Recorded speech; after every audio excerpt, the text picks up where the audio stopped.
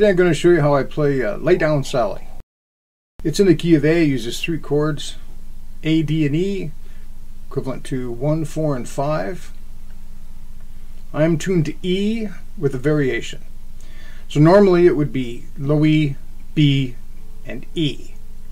So what I did was I took the middle string and tuned it down to A, which changes where the power chord is. So instead of the root of the guitar being the lowest string, or the highest, it's now the middle string, A.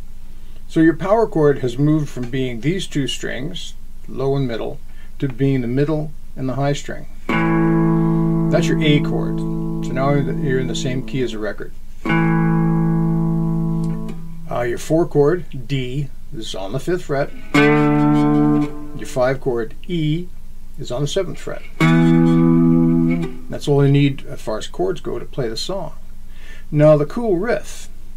So I use these 2 fingers, 1st and 2nd, to play the chord. And I let them come back and mute the chord too, so that they can hear the bass run. Bass run, so I start off with the chord, and then I do the 2nd fret on the lowest string, then open, then 2nd fret, then the chord, then the 2nd fret again on the lowest string, and then the 3rd fret, then the 2nd fret, and then the chord.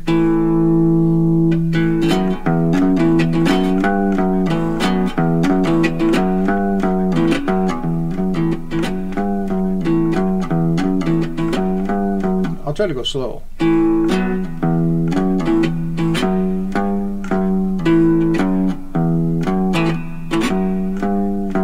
And there is kind of a shuffle feel to it. That's kind of important to maintain the feel of the song. So it starts off and it does a couple bars of that, and then it goes to the 4 chord. And I don't try to put that whole lick in there, and I don't really hear that whole lick. I hear it more like this. That's what I do there. So I hit the chord on the 5th fret. These 2 fingers come back and mute it, so you don't get this sound. Right? And then I do the 7th fret, 5th fret, 7th fret, back to the chord. I guess you could try to go, I don't know, that's kind of, didn't sound right to me.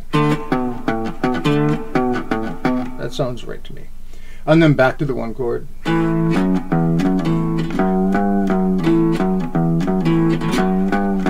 And then back to the 4 chord again. Then to the 5 chord. And I like to do the 5 chord up on the 7th fret. You could do the 5 chord down here with the open string and the 2nd fret. It'd be 2nd and 4th. But to me that kind of loses it, so I do it up here. Like that. And then the verse, it just changes a chord that's faster.